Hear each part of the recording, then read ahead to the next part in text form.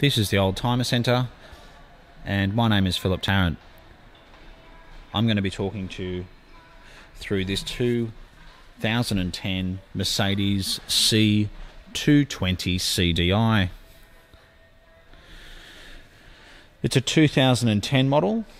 It's done 109,000 kilometres, and it's an avant-garde with a whole range of options.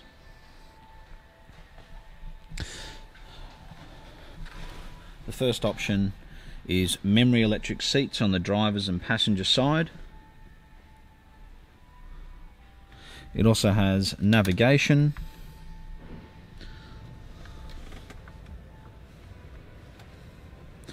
Bluetooth, and a Harman Kardon sound system.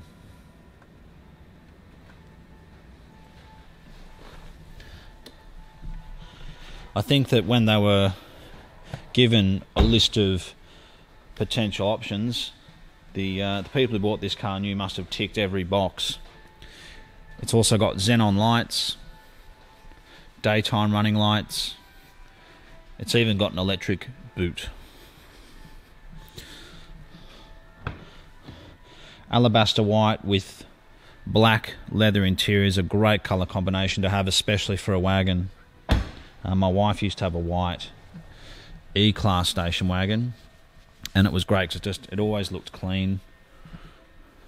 It kept cool, and the other was actually a particularly good car. So I'll just press a button on the boot. It opens up. It's even got the plastic cover in the back, so if you're throwing things in the boot, it doesn't tear or damage the carpet. I'm not saying it's had a dog in there, but the other thing is if you've had a dog, obviously they just jump onto the mat as opposed to all the dog hair getting into the carpet. It's got rear luggage cover. It's even got the blind. Sorry, it's a bit dark. Might be easier to see there. So at the click of a button, we'll close the boot. So this has got the 4-cylinder turbo diesel engine, which is very reliable. So that's what's so good about this car. It's a turbo diesel. It's done 109,000 kilometres. It's white. It's got every option. It's got an impeccable service history. Actually, it's not impeccable. It's what I would call a perfect service history. The reason why it's perfect is because every single service has been done at a Mercedes-Benz dealer up to date. When I say up to date, I don't mean the past year. It was serviced quite literally 2,000 kilometres ago. It's got climate control, and these diesels, despite the fact that this has been serviced very well, you know, the diesels, you can push them a bit further between servicing, whereas say it was a C250 or 200 from the same era, petrol, they really must be serviced every 10,000 kilometres, because they when they went to the turbo petrol engine, they had a high pressure fuel system, and the engines run very hot and they need to be very well serviced. The diesels aren't so fragile. So we've gone through pretty much everything. Memory electric seats, Harman Kardon, electric boot, electric mirrors fold in.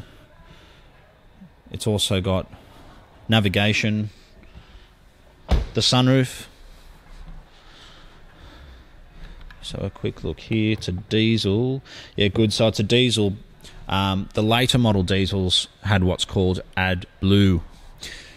The biggest struggle for manufacturers, especially in Australia and all over the world, is emissions. Emission standards, they get more and more difficult.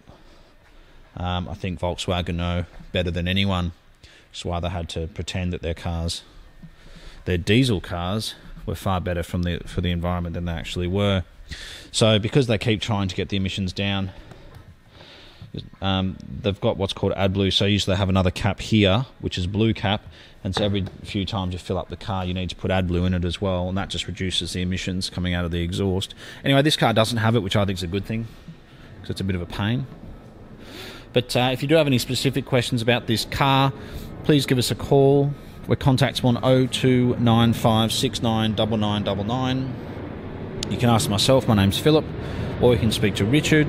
We have in-house finance, and as you can hear the plane flying over, we're literally 15 to 20 minutes from Sydney Airport. Thank you for watching. We look forward to hearing from you.